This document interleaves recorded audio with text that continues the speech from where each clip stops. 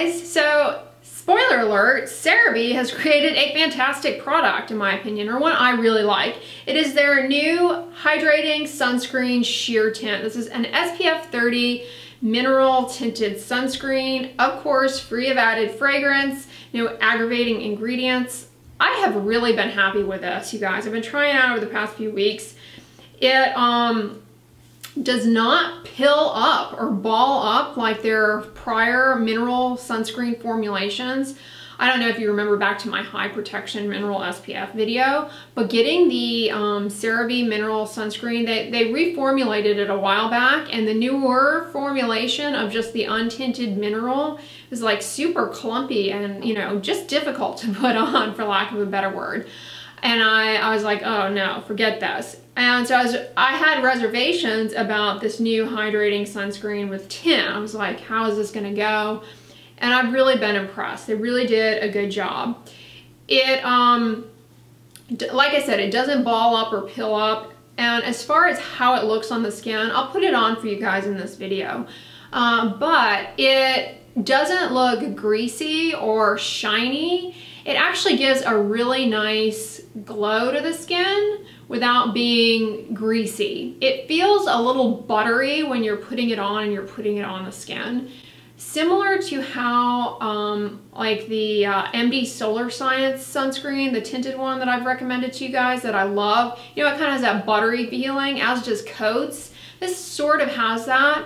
But it's also moisturizing. It's a nice moisturizing vehicle. It really just, at least on my skin, I think it looks really nice. The tint is not perfect. It's better than many on the market, but the tint to the sunscreen is not perfect. It will actually be perfect for some of you, but not perfect for others.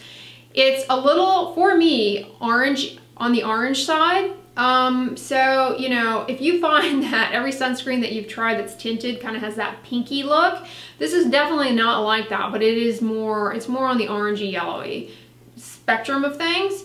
If you have, you know, kind of medium darker skin tone, you may like this, but you know, I think very dark skin tones may find that it's just not a good look either. And you know, if you're super fair, you may find that this kind of makes you look a little orangey. But for me, you know, I can kind of get away with it, but where I don't blend it in on the sides of my face, you can definitely see like she's got some kind of pseudo orangey looking coloration going on there. It's not water resistant, and it does transfer to your clothing if you're not careful, which is annoying this time of year when you're wearing like turtleneck scarves and sweaters and stuff. You have just more fabric bulk around your face. To get the sunscreen on is kind of annoying. So it does do that. It's $16, which is not the most inexpensive sunscreen or the most expensive sunscreen out there.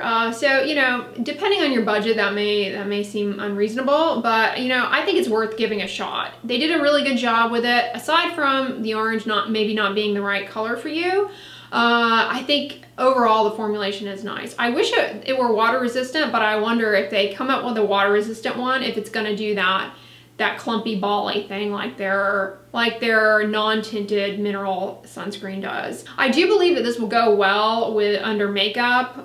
If you wear mineral powder makeups, I think this will work quite well. Like I said, it doesn't peel or ball up off of the skin.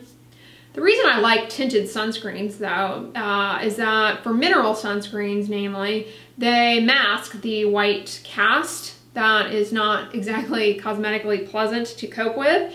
Looks odd.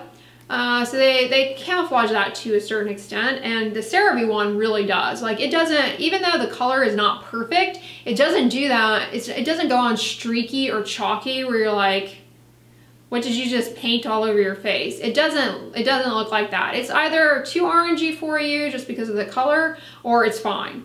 But as far as the way that it looks outside of the color, it blends on smooth and seamlessly. But what I was going to say is the reason I like tinted mineral sunscreens outside of just camouflaging the white cast is that they have iron oxides in them. That's what gives them their tint. And iron oxides are an ingredient in the inactive list that actually can protect against pro-pigmenting wavelengths of visible light.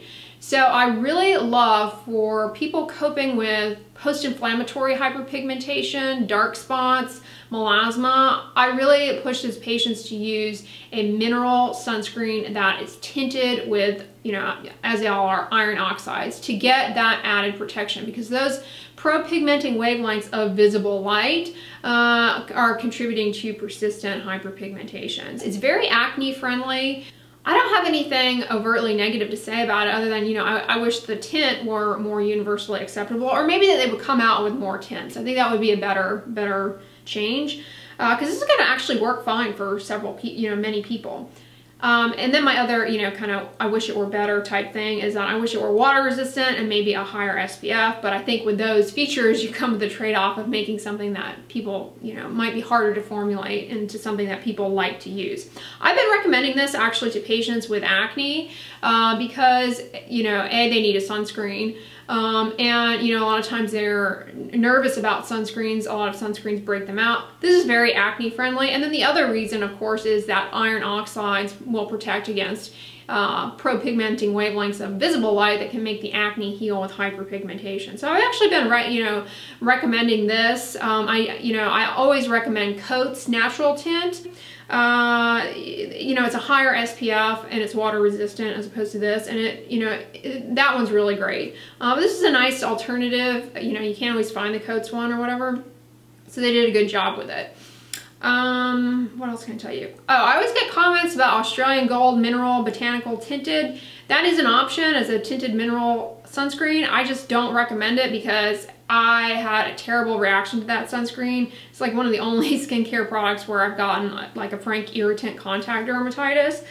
And I attribute it to either the Kakadu plum or the eucalyptus. And eucalyptus is, you know, kind of fragrancy. And so I think that that's a problematic ingredient. So I don't recommend it, but it is an option if you're looking for an affordable mineral tinted sunscreen. You know, many people use it and love it, but I don't recommend it for those reasons. But I've had a few patients who have gotten this on Amazon and seem to be very happy with it. And I noticed that it's getting good reviews on Amazon. There aren't any reviews as of the filming of this video up on their website yet. But yeah, I really like it a lot, and I definitely think it's worth giving a shot if I haven't already said that a million times. So comment below if you've tried it, what your experience with it has been, but they nailed it. You guys, I've been really happy with the products Cerave has been coming out with this year. Even their retinol serum was a win if you want to try a retinol product. You know what Cerave needs to get their hands on next is coming out with an adapalene. I mean, La Roche-Posay came out with one, and you know, now they need one, because if they did, then they could make a whole acne routine. Listen, I know somebody from Cerave might be watching this video. Sometimes they do thumbs up my Instagram post. So if you're watching, they should totally launch an adapalene. I'm sure they have the adapalene in a vat in their lab or whatever. They should just come out with an adapalene. They can make a whole acne routine with their new benzoyl peroxide wash, the adapalene, which can be combined with benzoyl peroxide, and a tinted mineral sunscreen. That is a great acne lineup. So anyways, I hope you guys enjoyed this video. If you liked it, give it a thumbs up, share it with your friends, and as always, don't forget, sunscreen and subscribe.